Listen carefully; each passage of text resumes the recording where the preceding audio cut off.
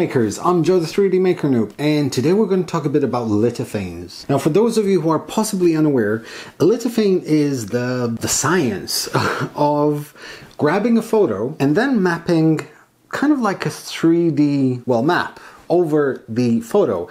And where there are dark shades on the photo, you have more layers on top of each other. Where it's lighter, you have less. Once you print it out and you put it behind a light source, you can actually see a pretty much perfect replica of the photo, but in 3D printed format. Now, a few days ago, I uploaded a photo on Twitter of a lithophane that I did of me and my family, and everyone seemed to like it. A lot of you have asked me how I do it and what settings I use, what software. Coincidentally, Matter Hackers have just released their Matter Hackers build series filaments, which are the same awesome filaments that they usually ship out. However, they're much cheaper, and I have a spool of very white PETG which they sent me. So I thought, okay, what I'm going to do today is I'm going to show you guys how I do my lithophanes.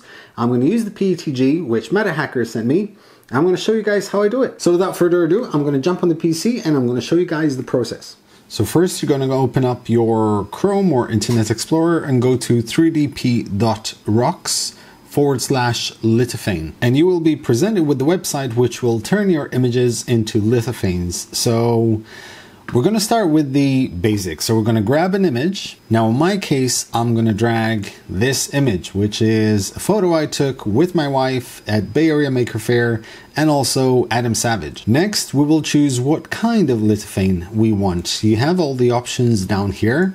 I will probably choose, yes, outer curve. So I'm going to hit refresh, and we have the lithophane there. Now, there are a few things which you need to adjust. First thing you're going to do is go on to settings and go on model settings, and you will be presented with some options to do. So you have the maximum size of the image. We're going to leave that at 100.